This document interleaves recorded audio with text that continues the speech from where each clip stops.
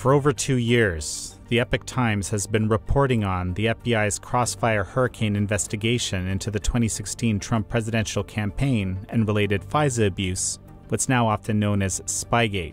According to investigative journalists John Solomon and Seamus Bruner, the seeds of this scandal go back well before President Trump came into the picture, as far back as 2009, and directly involved the highest offices of the country.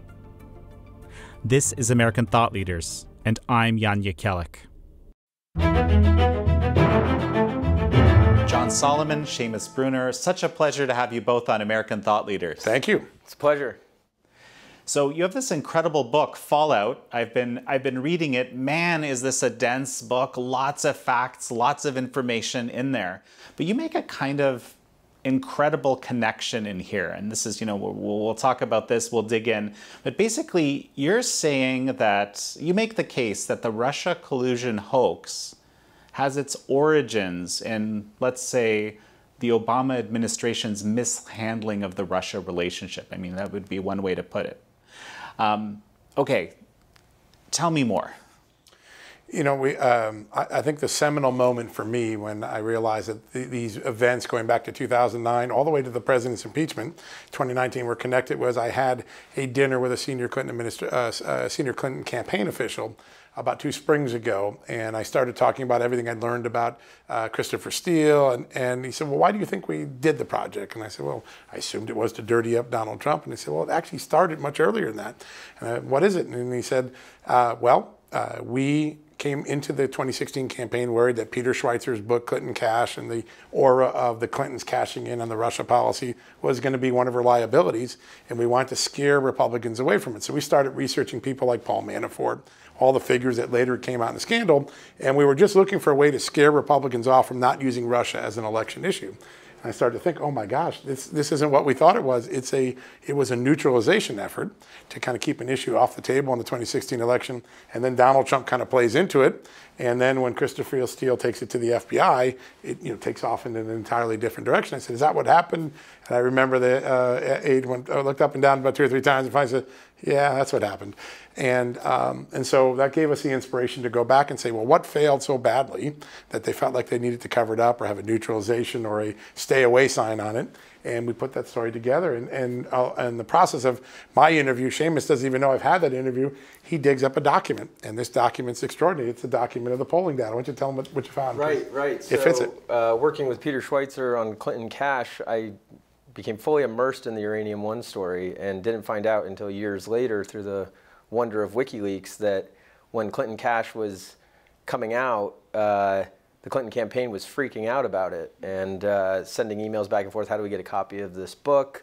Should we put, one of our guys getting books on it? And also through WikiLeaks, I found in, I believe it was late 2015, the Clinton campaign had hired a polling company to do some internal polling of voters. So not the polls you see on TV. This is an actual accurate poll and a kind of focus tested poll. And so they asked this group of respondents, what is the number 1 issue that makes you uncomfortable casting your vote for Hillary Clinton? And by far and away, I think it was 67% respondents, like 17% said they were much less likely to vote for Hillary Clinton after hearing about the Uranium One story.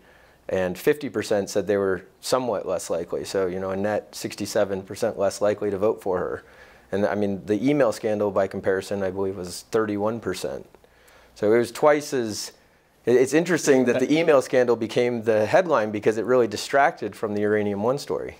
Yeah. It's really fascinating. I mean, there's kind of 2 vantage points here. One is, Uranium One is, of course, this is something we've covered as well. We worked with you on this a little bit as well. But a lot of people just keep saying the debunked Uranium One story. I'm going to want you to talk about that. But the other thing is, I don't think it's generally in the American consciousness that the Obama administration did poorly with Russia, necessarily, right? Or is it? No, I think not. I think that shows that the deflection strategy managed to keep that subject off the top, off the table for people to talk about. But there was a study done and a report done, I think it was with the Brookings Institute, that went back and said, as the Democrats were starting to escalate on Donald Trump on the Russia issue, they wrote this column saying, hey guys, the Obama record on Russia really wasn't that good. We got taken in and hoodwinked as Democrats and liberals. What you find out is, when you do the research, and Seamus did a great job of personifying Putin and his tactics and how cunning and how thoughtful he is in terms of how he's going to approach the American relationship. He's playing chess 10 steps ahead of the rest of us. He is looking to take a strategy that what he calls geopolitical energy domination. And he did it once. He did it in Eastern Europe. He made everyone in Eastern Europe reliant on Russian gas, and therefore he can control Eastern Europe now because he can shut off their gas or raise their prices if they don't do what he says. And he wanted to replicate that strategy in the West, going after uranium. And so that's his strategy. We have documents that his own people wrote that lay it out. And then separately, you have the Obama administration, Obama, Biden, and Clinton, and they want to reboot the relationship. The relationship went off the rails in 2008 when Russia invaded Georgia, and there was a military conflict there at the end of the Bush administration. President Bush had planned at the end of the 2008 presidency to do a new nuclear deal where he would make new sales of nuclear energy from Russia to United States utilities, and he pulled that off the table because of the invasion. And the Clinton administration, the Obama administration with Hillary Clinton at the lead, Joe Biden in the background, they made the decision, let's put that back on the table. That's our carrot. And he wants nuclear business. We can give him nuclear business. We want a better relationship, a more stable world. They're thinking about Iran at that point, the Iran deal. You can't do an Iran deal without Russia in the game. And they start on this track of really giving away a lot of things in an inurement policy. Basically, we want to get in good graces. We'll sell them a lot of uranium from our utilities. We'll sell them some raw uranium under our ground. We'll help them build their own Silicon Valley because they envied our Silicon Valley. So they create a place called Skokovo. The Clinton administration does all that, and they feel like, all right, we're getting on a great track. And then all of a sudden, Vladimir Putin pulls the rug out and goes into Crimea in Ukraine. And now the Clintons and the Bidens and the Obama folks have two things. Their policy didn't work, and now there's a book about to come out by Peter Schweitzer that reveals how much money on the sidelines people were collecting in this, and they have to neutralize that story. And that's where I think the Christopher Steele dossier gets its origins. So, and how is it that Uranium One, this whole scandal, is being described as debunked? I'm just a little bit on that. So there's never been a full, thorough, complete investigation, official or other. I mean, what John, Peter, what we have done is probably the closest to a full investigation of the Uranium One story that's ever been done. And when they say it's been debunked, I'm not quite sure what they're talking about. The most recent coverage was just a couple months ago. The Washington Post talked about the Huber investigation out in Utah and how Jeff Sessions had tasked John Huber to look into the Uranium One matter, and Huber was supposed to do this investigation. Well, the Washington Post, they have to use inside sources and unnamed sources to say it wasn't really an investigation so much as a review. So that's as close as an investigation as we've had. There's never been a report. So when they say debunked, they're declaring it. There's nothing really debunked about it. I'm not even quite sure what issue they're saying is debunked. I mean, did Putin buy the uranium? Yes. Did several Obama figures lobby on behalf of Uranium One? And did the Clintons take money from shareholders in the deal? Yes. What they say is debunked is you can't prove the intent of the donations. And of course, proving intent is always very difficult because they're never going to put that smoking gun email, quid pro quo, will give you the uranium for the money. Sure. So, there's this very interesting figure, and you guys dedicate a chapter to him in the book, Doug Campbell. It was fascinating to read about him. Of course, he was in the news at various points in the past. But I just don't think a lot of people will know about Doug Campbell and what he did, and his actual infiltration into Russian uranium companies and so forth. Can you give me a thumbnail here about him, and then I want to talk a little bit about some of these incredible documents that you guys found related to this. Well, John found Doug Campbell, and he's known him for quite some time. Yeah. So Doug Campbell, to everyone who knew him in his Florida life, was a globe-trotting businessman. What they didn't know was that he was a CIA, FBI asset for more than 30 years, an operative. When he would go on his business trips selling agricultural products in the 80s and 90s, he was helping the CIA figure out what countries in the world were paying briberies and violating Corrupt Practices Act and things like that. And he would inform for the CIA on who the most corrupt regimes were, whether it was in Africa, Latin America, Europe. And he built a lot of cases for the CIA, for the intelligence community. And somewhere in the 06-07 timeframe, he's handed off for a period of time from the CIA to the FBI. Again, everybody who knew him at church just thought he was just a everyday businessman, globe-trotting, selling wheat and other things. But he really was what we know as a confidential human source, an informer, a operative, whatever you want to, the different words for different people. But he was working under the control of the FBI. In 06 and 07, they gave him a mission. We want you to get inside Vladimir Putin's nuclear empire. So I sell agriculture products. You got to get in the nuclear empire. And through his really garrulous, friendly, loving way, he won the graces of a guy that was in the trucking side of uranium business in America, who had close ties with the Russians, and he worked his way into the good graces of the top American figures for a company known as Rosatom. Rosatom is the state-controlled, Russia state-controlled nuclear empire of Vladimir Putin. And he gets in, and very early on he finds out, well, if you're going to be a consultant for the Russians, you have to pay kickbacks. They're asking me to kick back money. So he goes back to the FBI and says, they want kickbacks. Go ahead, and you're authorized to make them. And there's an amazing anecdote in the book where the first time he's about to deliver $50,000 in cash in a briefcase to the Russian head of Rosatom in the United States, he can't sleep the night before. His hands because they have a pen camera in there and they're going to record this transaction for the FBI. And he thinks he's going to get caught and killed. And he can't sleep and his hands are sweaty. I remember them telling this story. Well, he delivers the money. They take it gladly.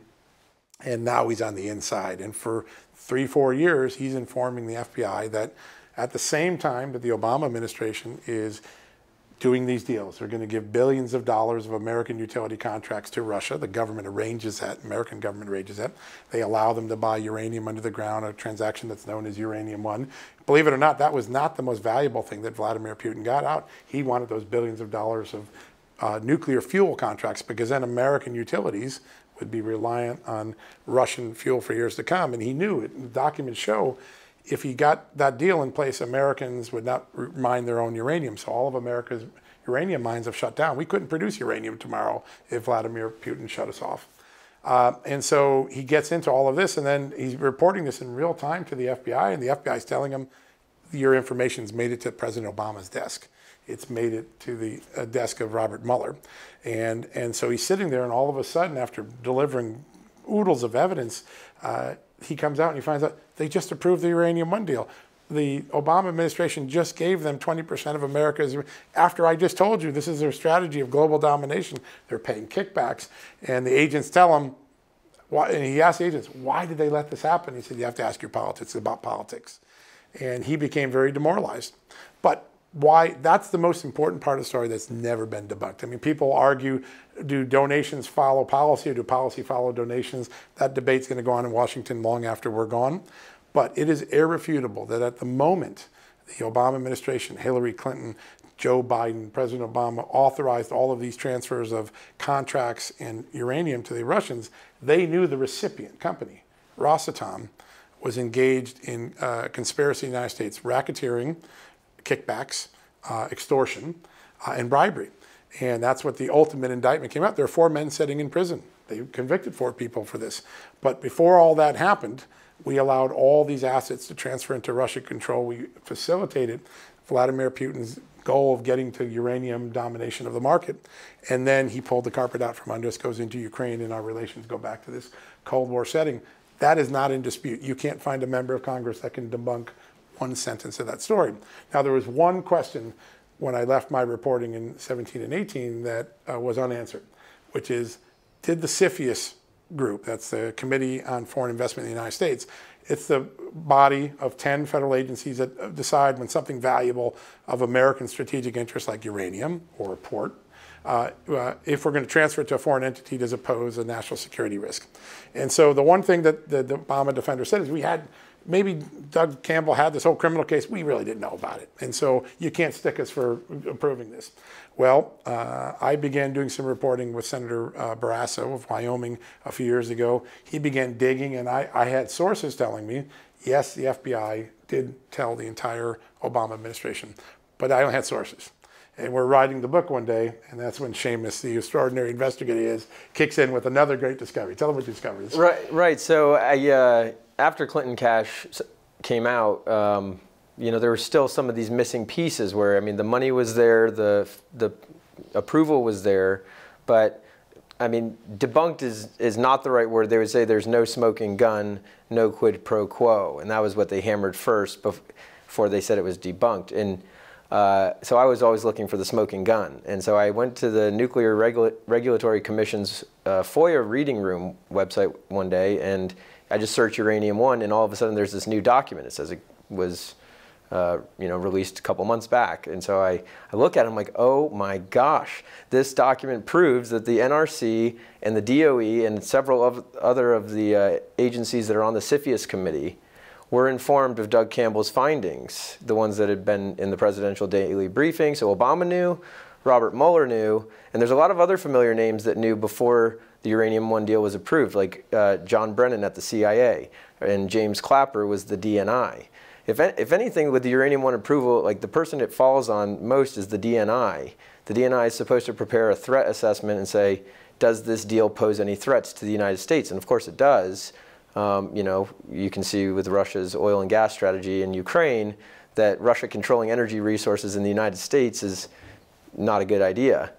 So this document, I look at it and I send it to John, and John's like, oh yeah, I worked on the questions for that document with John Barrasso, and so it kind of got quietly released, and anyway, it's kind of one of the more smoking gun type documents. There's a really important public interest issue in that document too, because there are two ways to conduct government, really thoroughly or really on a cursory level. And so what the NRC says when they say, okay, yeah, we did get briefed, we knew that Rosatom was involved in this activities, and there was a target in the United States that they were focused on.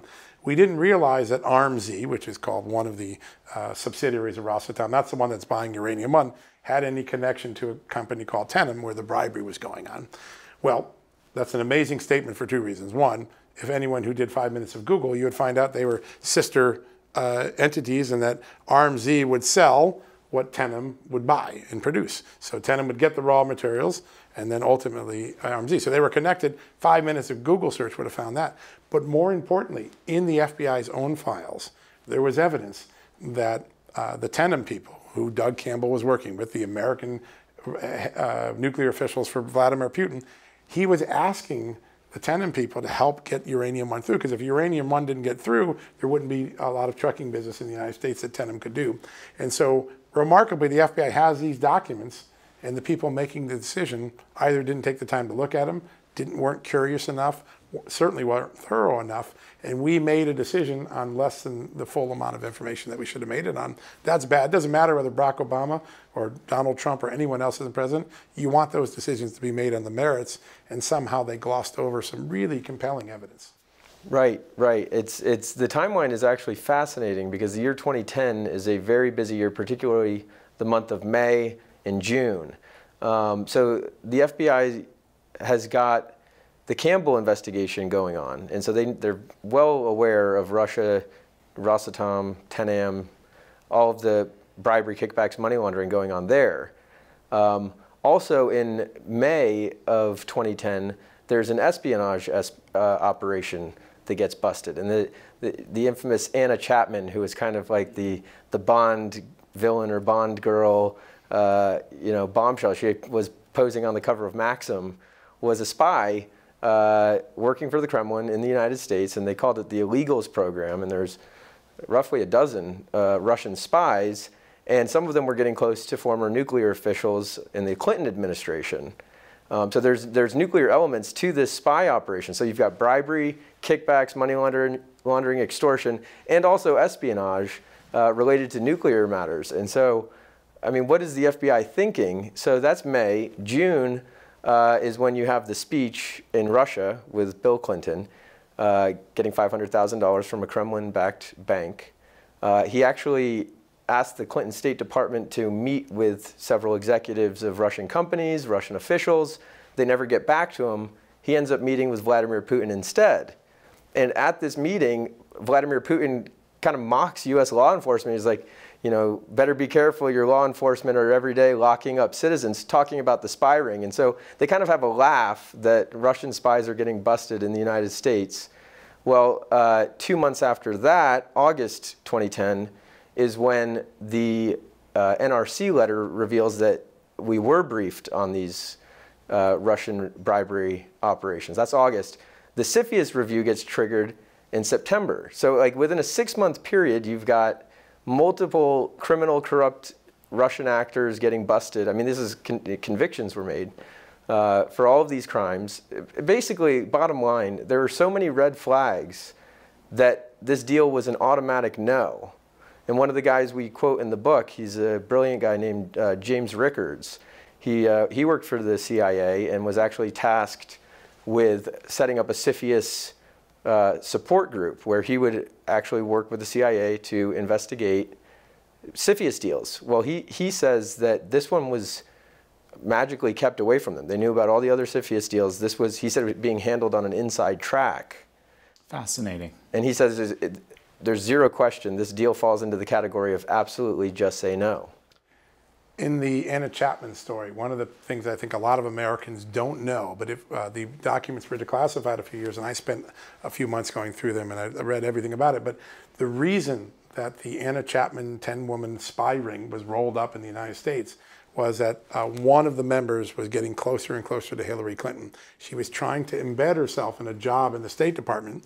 She began working for one of Hillary Clinton's biggest Democratic donors, a lifelong friend, and she embedded herself in there. He didn't know that she was an illegal or Russian. And her next step from that donor's office was, I'm going to get a job inside the Clinton State Department. And at that point, the FBI decided, we need to roll this up because an American official is potentially in danger. And they roll up that ring. Years later, when we look back at this and we go to some of the experts, and one of the most important experts that I've talked to over the last few years is a guy named Daniel Hoffman. Why is he important? Most people have never heard his name. He was the CIA station chief in Moscow when all this went on. He is one of the preeminent American experts on Russia spy tradecraft. And in 2018, he wrote a column for me saying, you have, I said when I was at the Hill, you have the Russia intentions all wrong.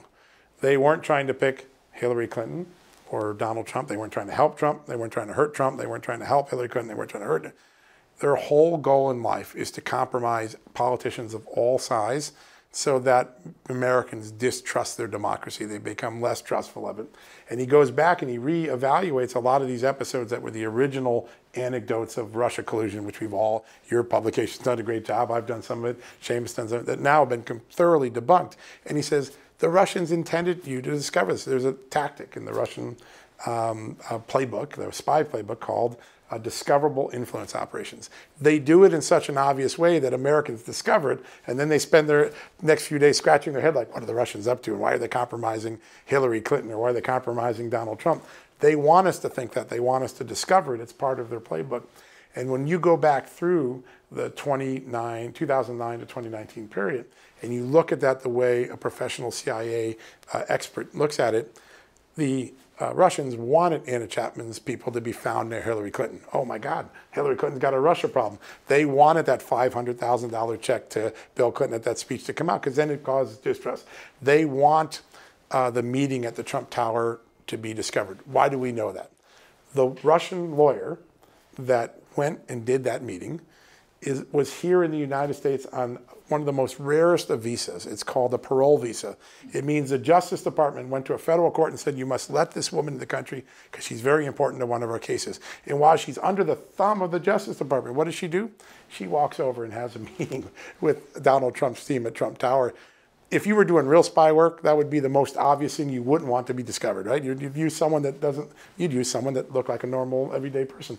They want these things to be discovered, so we go into a 3-4 year debate. And the way the Russia scandal played out, we played Vladimir Putin's expectations to beyond anything he could imagine. We got our country in a big tizzy. We fought with each other. We accused each other of being Russian spies. And that's exactly what he wanted, and none of it was true. It was all smoke and mirrors, and I think that's what the book really points out. And this actually reminds me of a line that I highlighted for myself out of the book. I'll read it and then I'll kind of link it to something that was very close in there. You wrote, "Not even Putin in his wildest dreams could imagine how some computer server hacks and $150,000 spent on social ads in 2016 would be amplified by a bogus scandal propagated and sustained for 3 years by America's own institutions." So this is, and this is kind of the case you're making. But then you kind of go a little bit further, and I'll read another an assertion that you made. You said, "We are entering a new era of information warfare, and foreign adversaries are not the only perpetrators. American institutions, long trusted to give us the truth neutrally, are now active participants in misinformation, deceit, or shading of the facts. The consequences are far-reaching, and the solutions are not easily devised." And this is, one of the lessons, actually, of your book and of the fallout of the last decade, which you guys describe as the decade of deceit. I wanted to talk a little bit about that, because that's, so, first of all, there's this kind of connection that we want to flesh out a little more into. So how does this all translate to the Russia collusion hoax and Spygate? Because, what they were talking about when you were speaking to the officials earlier, was there an expectation there would be FISA warrants pulled on this information that was put out earlier? I think that it is pretty clear from my interview with the senior Clinton campaign official and others that when it started, it really never was envisioned to be that. And when it started, they didn't think that Donald Trump was going to be president. There was 18 guys and one woman on stage. They didn't know which way that was going to shake out. They were looking for any Republican dirt in Russia that could neutralize the issue. But then President Trump, in some ways, plays into that, right? Who does he pick? Of all the people that he could pick as his campaign chairman, Paul Manafort. That was the person that Hillary Clinton started looking at, and the Democrats started looking back in the late 2015, early 16. He almost accidentally played into the trap. And I think the seminal moment, the day that will live in infamy, when people step back 20 years ago and history's writing it from 30,000 feet, July 5th, 2016, because two amazing things happened that day. That's the day that James Comey walks out on the stage and says, "I'm dropping the Hillary Clinton email case. I think she did terrible things, but we can't prove intent, and so we're closing it down." It's that very same day that Christopher Steele walks into an FBI office in London and says, "Here's my dossier on Donald Trump." And at that moment, whether by intent or by accident, the switching of the scandal begins. It's no longer Hillary Clinton's email scandal or the Clinton cash scandal. It's now Donald Trump has a Russia problem. And when I talk about deceit, and I'll just use one example that just again this week was in the news, and so it's very important. This past week, Christopher Steele lost a judgment in Great Britain. A justice in Great Britain concluded that one of his memos in the dossier, because there's 16 or 17 memos that make up the dossier, was so false, and he didn't do enough validation of it before he shared it with the FBI and other people, that he's liable under British law. What is that memo about? Well, it's about a very debunked false story that more than 100 times the FBI said from the fall of 16 to today was never true. It was never true. But yet it was perpetrated time and again on major television networks, major news publications. It's the story of the Alpha Bank server. This idea, perpetrated in multiple news stories, at a time when the FBI had already concluded it wasn't true, yet there were leaks of this, that somehow there were these pings between a server at Alpha Bank in Moscow and Donald Trump's tower, and therefore they're secretly having communications. And this is the place how they plotted the FBI dismissed that in October of 2016. And yet dozens upon dozens of times, I watched colleagues in my industry continue to report this was true and accurate and the holy grail of the conspiracy. And as recently as a few weeks before Bob Mueller testified in Congress at the end of his report, it came up again. And finally, a congressman asked him in the hearing, "What about this Alpha Bank thing I don't want to talk about?" Well, he finally got an answer. "I don't believe it was true ever." How can the American media, how can the Democratic or liberal or intelligence or Republicans, whoever spread that story dozens of times, continue to perpetrate a story that was demonstrably proven to be false?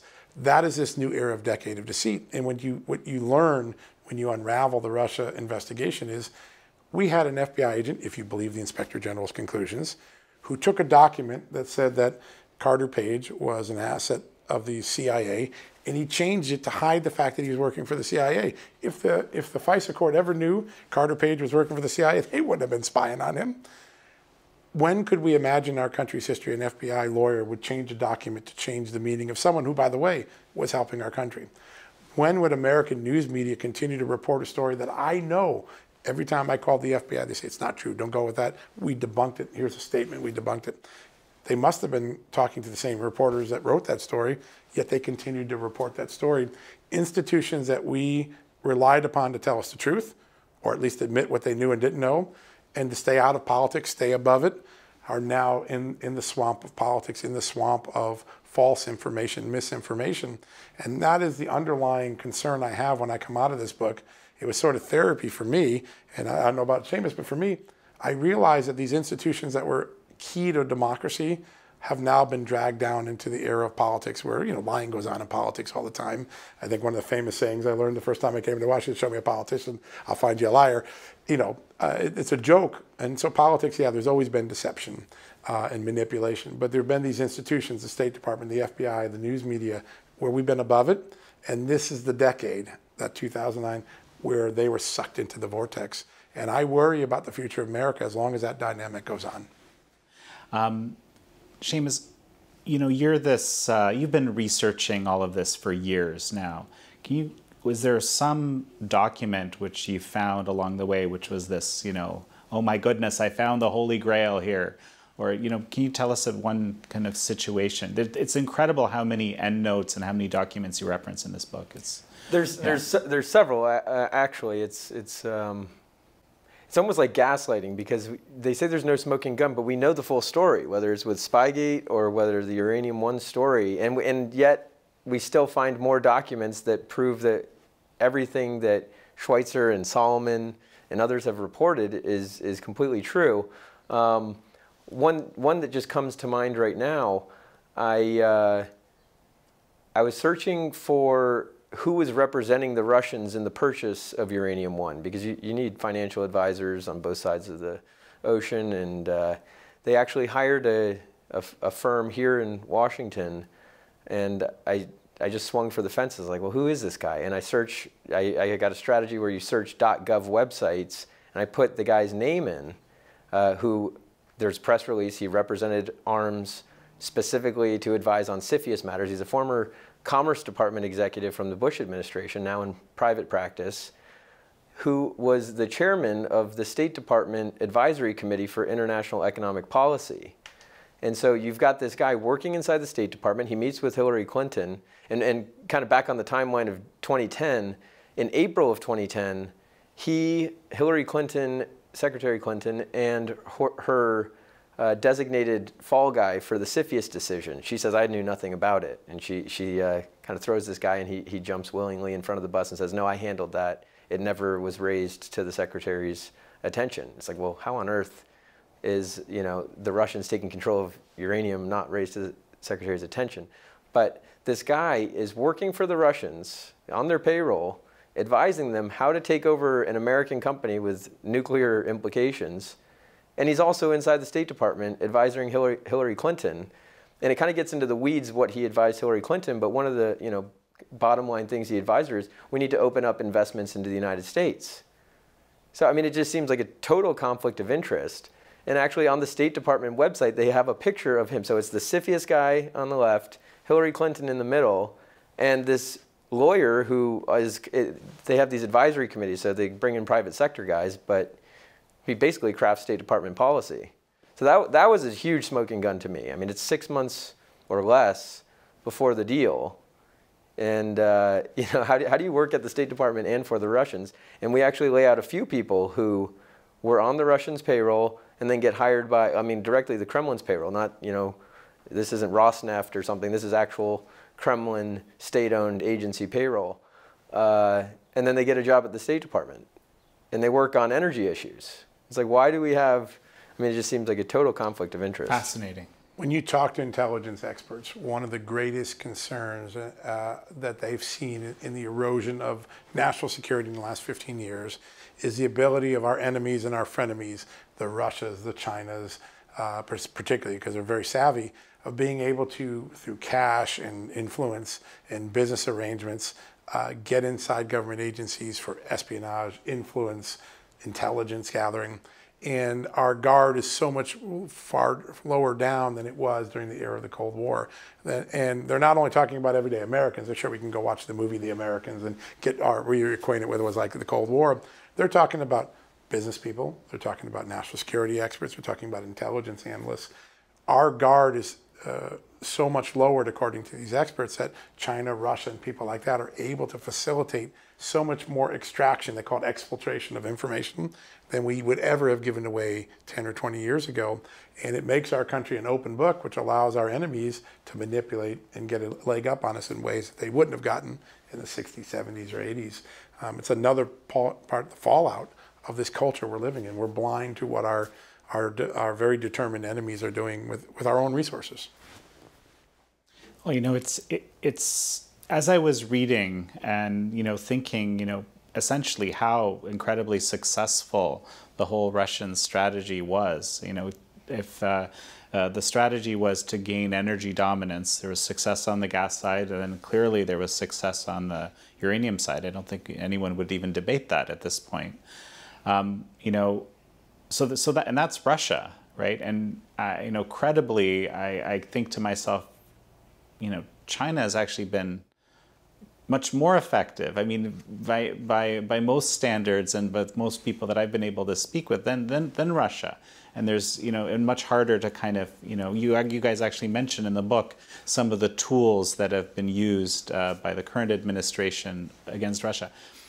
Here's my question. How, comparing the administrations, right, in terms of dealing with Russia, how does it play out? The Trump administration is portrayed as being, very, very, very close to Russia. Obviously, I mean, in quite extreme ways. What's the reality? Listen, the reality is the sanctions that are on Russia today are far more severe than anything Barack Obama ever did, including after Crimea. Under the Obama administration, there was no lethal aid given from the United States to Ukraine. President Trump gave that. If you switch to China and you look at the court cases in the last few months, they're beginning to unravel a program called the 1,000 Talents Program, where these academics in America take cash to work with the Chinese, and it's portrayed certainly as an influence operation. Well, if you look at when these contracts started, they all occurred under the Obama years. They began then, and they're being uncovered and now reversed by President Trump. I think if you talk to people on the front lines, and they set aside for a second whether they like President Trump or not, and say who's doing a better job of tightening up this concern that I just mentioned, this security concern, I think the Trump administration has been credited by the intelligence professionals and law enforcement professionals as being more aggressive. But we've taken 3 drops in a bucket that should be filled with gallons of water and problems, and so we're barely touching the surface with these prosecutions and these efforts. Now, one place it has tightened up a lot, and it's not in dispute, you can talk to Democrats or Republicans, President Trump's team, particularly Secretary Mnuchin, has tightened up the CFIUS process. When there's a strategic asset up now, it's going through a much more aggressive review process. And there's no longer this, well, we didn't know that ARMZ was related to Tenem under Rosatom, and they're asking harder questions. And if you look at the rejection rate, the number of foreign owned transactions that are being rejected is going up by a large number. So there are some signs of progress, but we lost so much ground from the early 2000s to 2020 that it's going to take years to catch back up. The Chinese have gained enormous influence. The Russians have gained enormous influence. If everything got better today, there are still utility contracts that American utilities are going to be reliant on Russian uranium for years to come. And that's a key source of cash for Russia. So, damage is done. And the question is, we're slowing it. We haven't stopped it, and we certainly haven't reversed it. And I think that that's the challenge that the next generation of American leaders are going to have in the security realm. Just jumping on John's point about the CFIUS process and Treasury Department being much harsher, I found a pretty funny letter when I was looking into the guy who represented the Russians in the successful Uranium One takeover, the State Department advisor. He was actually got a new gig working for the Chinese, representing in the Qualcomm semiconductor deal. And that was it's kind of a most people haven't heard of it, but it did not go through, and the Treasury Department was like one of the signs that the Trump administration was taking CFIUS much more seriously. Was there's this letter that says, you know, dear Mr. CFIUS expert who's representing our adversaries, the deal's not going through. So I mean, it's a great it's in the book, and it's just a great little anecdote about how the previous administration gave away the farm to our adversaries, and this administration has been much. The bellwether shift is even apparent on the campaign trail. I mean, 4 or 5, 6, 7 years ago, Joe Biden was a guy that said, China's no problem. All the people say that are xenophobes. And now you got Joe Biden saying China's a problem. And we got to get back to buying America first as policy. Yesterday, he sounds a lot more like Donald Trump of 2015 than Joe Biden of 2011. So the Democrats have gotten wise to this. I think everybody has stepped back. But we have not fully assessed how much ground we lost in the competition with the Russias and Chinas of the world. And until we get that assessment and adjust to it, America is still very vulnerable on the national security front, on the economic supremacy front. And I'm not sure, with all the discourse we have that seems to be focused on tiny, petty issues, that there's any strategic thinkers really stepping back saying, well, how are we going to fix this for the long term? That concerns me for the next generation of Americans to come. You know, you spoke to this question that's on my mind. I mean, how many people are there out there that can play both sides like this, that are working for, you know, essentially for, say, Russia or for China, and at the same time are working for the State Department or some other agency? How much time do we have? I mean, we're laughing here, but this isn't funny. No, you know? it's scary even, and I wonder, like, how do they justify it? How do you take money directly from the foreign government? I mean, you just go to the Department of Justice's website, DOJ, actually the FARA website of the DOJ, FARA.gov, thousands and thousands and thousands of filings. And it's American companies that have to, you know, issue these filings. And then you look on the filings, like how many individuals, a dozen, just on this one specific deal, this one client. And it's like, who's the government client? Qatar or, you know, Russia or China. And there's supposed to be rigorous kind of disclosures for, like, well, who are you talking to on behalf of the Chinese or on behalf of the Russians? They're never, I mean, Paul Manafort's FARA violations were a decade old, and they only got brought up, you know, as a political, you know, for political reasons. But I mean, I'll just give one example of the FARA filings. Uranium One, once it gets bought out by Russia, is now a Russian state-owned entity.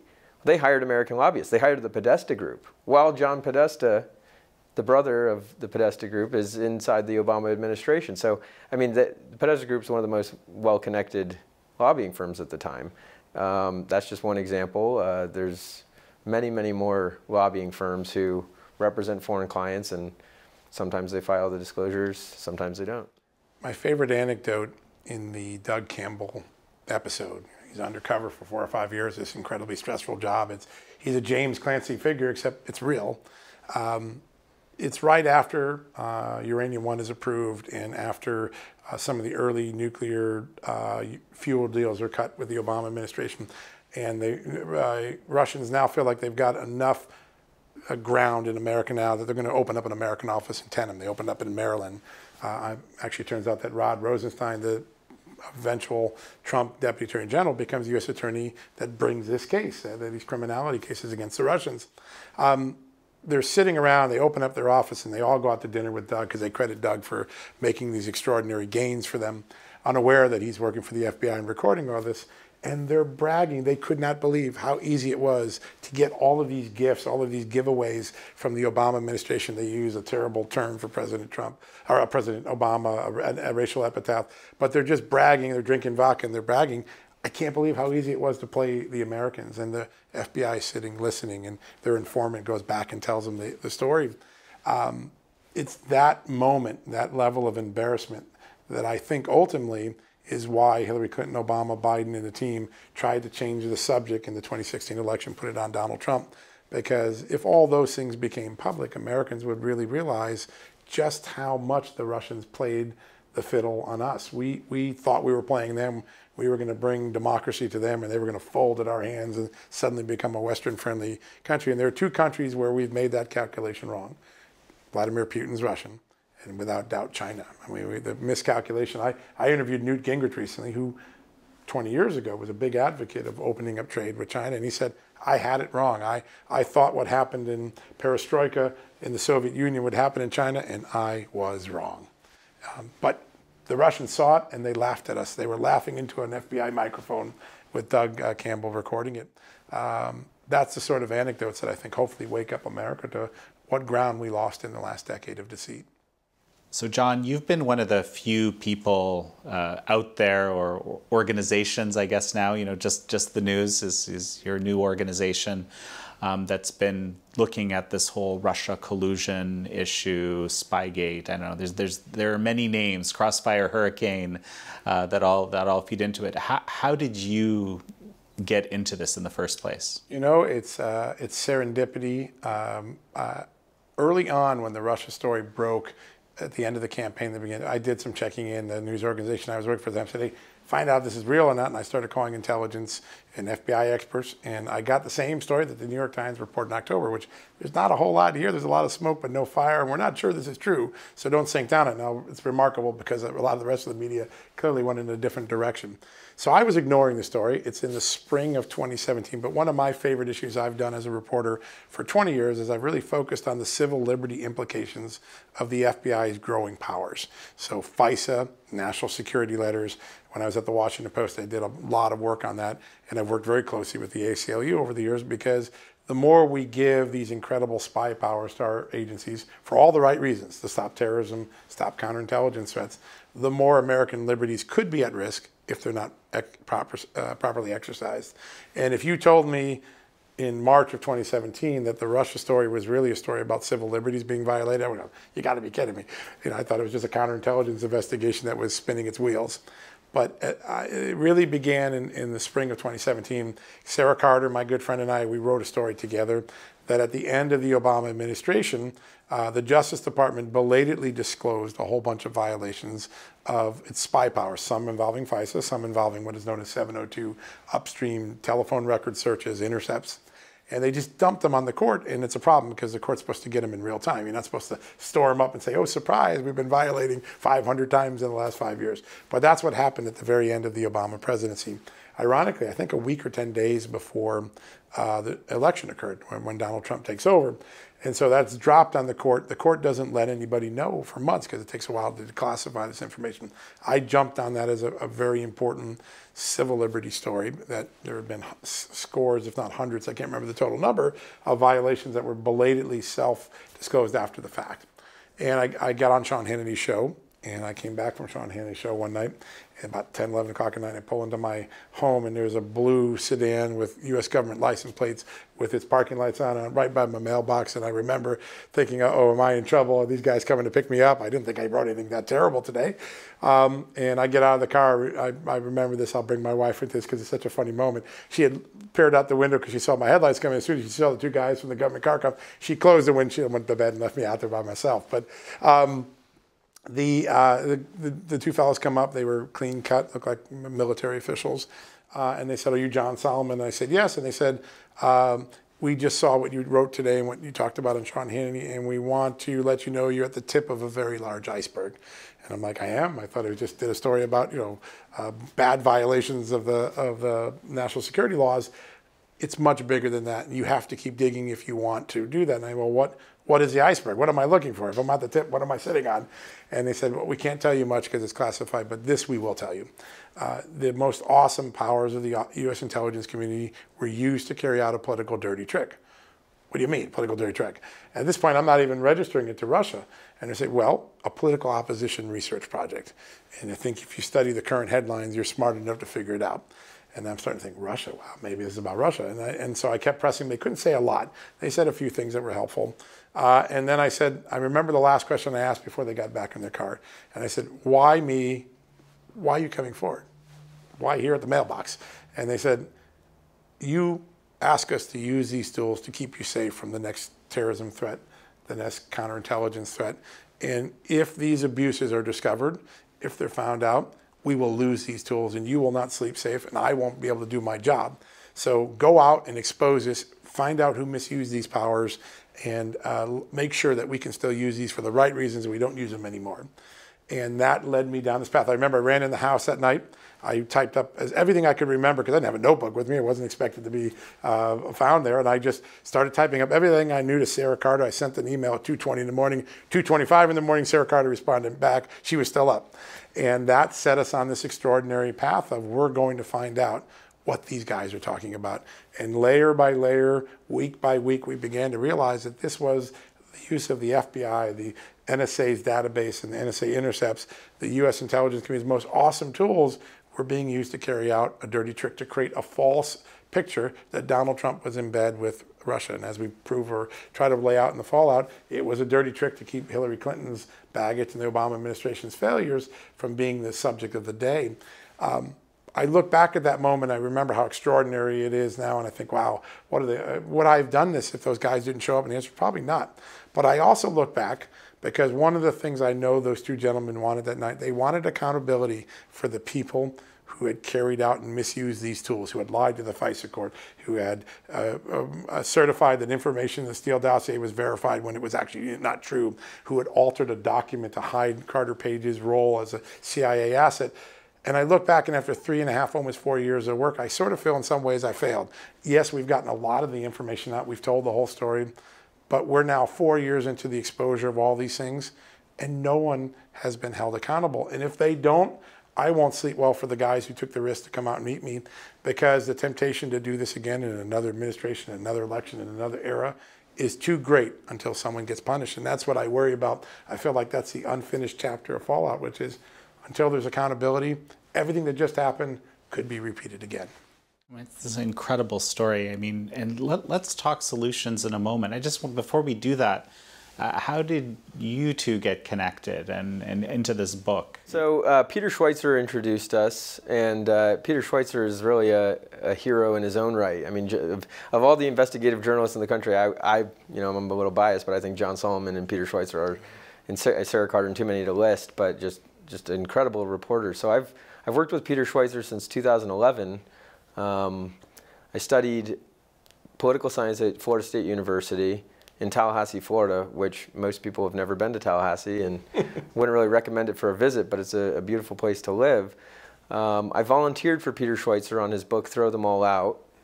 Because he moved there. He moved there, yeah. He's from Seattle by way of Washington, D.C., by way of Oxford. I mean, he's lived all over, and he came down for an event in Tallahassee, Florida, and never left. So there is something special about Tallahassee, but I actually thought I was going to move to Washington, D.C. after school and get a job here, and found Peter Schweitzer and volunteered on his book. And then when the Government Accountability Institute was founded in 2013, I got a job working there, and I just haven't left because I love the work so much. So Peter introduced me to John, and I think we've got a great relationship going.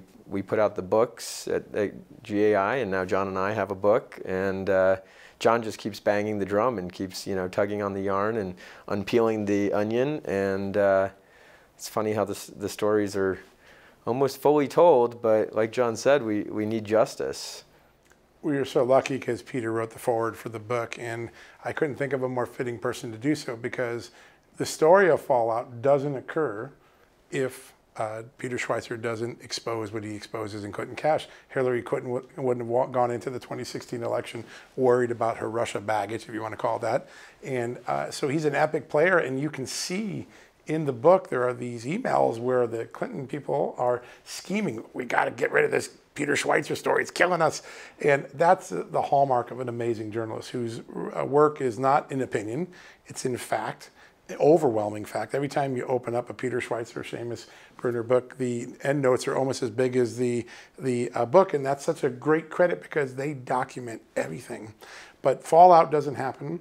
We would have never learned about the failures of the Russia reboot of the Obama era if it weren't for Peter and Seamus's great work. So for me, it's sort of coming full circle. I enjoyed the Clinton Cash book so much, and I remember how impactful it was. And then to be reconnected through Peter to do this book and kind of take Clinton Cash to the next chapter, the next level, has been incredibly rewarding. And we all in America owe a great debt of gratitude to Peter. You look at the stories he broke over the last 12, 20 years. They're epic stories. They're not small stories. They're epic stories about how our politics and policy are being hijacked by money and corruption and willful blindness. And I feel lucky to have a little small piece of that and advance the story just a little bit with Fallout. But it's been a blessing to work with Seamus. This is the greatest gumshoe man I've ever met in my life. I learn things from him every day. And every time he would send me a chapter and I go, and I despise text messaging. I don't do OMGs. I don't do I heart yous. I don't do any of that. But 3 or 4 times he did an OMG on me because I would go and I'd say, where did you find that? I thought I knew that. And he would redefine the book with these discoveries because he's persistent and he's honest and he just looks for facts. He doesn't have an agenda. And I just remember those moments thinking, wow, you just transformed the book with that discovery. And so it's been a blast. I feel really, really lucky to have done this. And I hope Peter and Seamus and I can find more reasons to conspire together in the future. So. Well, and everything you describe in the book, the case you make in the book is that, America's in a pretty dark place right now, right? So the conspiring, it needs to be like where to go from here, I think. And I know you certainly must have thought a little bit about this, but I think there's a lot of people out there feeling a bit despondent, frankly, at this point. Yeah, I'm despondent. I've said many times on television, I look at my industry, the one I got in 30 years ago with bright eyes and a bushy tail, and I don't recognize the state of journalism. I see people with agendas that aren't about facts, but about conclusions, and will find the facts to meet that conclusion. I see journalism that was blatantly and irrefutably wrong. There are stories we debunk by facts, not by political tactics, by facts in the book that have never been retracted. So one of the fixes is journalism has to get on its horse. It has to do the type of journalism that goes on at the Epoch Times and at Peter Schweitzer at GIA with Seamus. We got to get back to facts and stop worrying about winners and losers and outcomes. And we need to start doing journalism with depth and context again. Yeah, this is a very dense book. I'm going to confess to that. It's dense even for me to read because it's full of facts. But I read newspapers that 20, 30 years ago. I couldn't wait to open up in the morning and I see these 147 character thin stories. Twitter has become our object, and that's wrong. That's not what journalism was about. So journalism has to fix itself, and I think the second institution that has let us down is the intelligence law enforcement apparatus of America. We can't let happen what happened in the FBI, CIA, the NSA in this story Fallout. We can't let these things happen. If we do, we become the banana republic that we always were designed to resist. If we allow spying for fake reasons, if we mislead a FISA court, if we change documents to hide someone's CIA contribution to American security, if we smear people without the facts and then we don't correct the record afterwards, if people do not get prosecuted for what happened in 2016 and 2017, America is one step farther away from the democracy we were and one step closer to the banana republic that Vladimir Putin and the Chinese and others would like us to become so that we would topple. This story for me is not about one episode. It's about what are we going to be in the country of the future. And I haven't seen the accountability in the profession of journalism or the profession of intelligence yet that tells me that we've learned and we're going to turn away from this. And that's what scares me most. Yeah. Yeah. I just to echo what John said, the solution is accountability and justice, and an example of that is when they perp walked Paul Manafort and charged him and threw him in Rikers, FARA filing skyrocketed. I mean, they were at 30-year lows. That people wouldn't file. I got this new government-backed client from China. They wouldn't file. Oh, I met with these legislators, which they're supposed to. The filings were just at abysmal levels. Nobody was filing the documents. Once, the minute Paul Manafort's indicted for FARA violations, through the roof, everybody starts filing again. So it's just a testament to if there's accountability, if there's justice, people will start following the rules again, and that's what's missing. Such a pleasure to have you both on. Thanks, John. This was great. Really appreciate it. Excellent. The Crossfire Hurricane investigation scandal and its aftermath have disrupted many people's lives. From the marred reputations of Carter Page and General Michael Flynn, to the loss of trust in the judicial process, rule of law, and America's intelligence community. According to Solomon and Bruner, the Trump-Russia collusion narrative actually saw its beginnings long before Donald Trump entered the presidential race. It originated as a sleight of hand to divert attention away from the Obama administration's failures with Russia, especially its imprudent decision to transfer considerable control of U.S. uranium to Moscow. So, what are the implications for the future? What do Solomon and Bruner see as the biggest challenges? You may want to add Fallout to your reading list and see for yourself.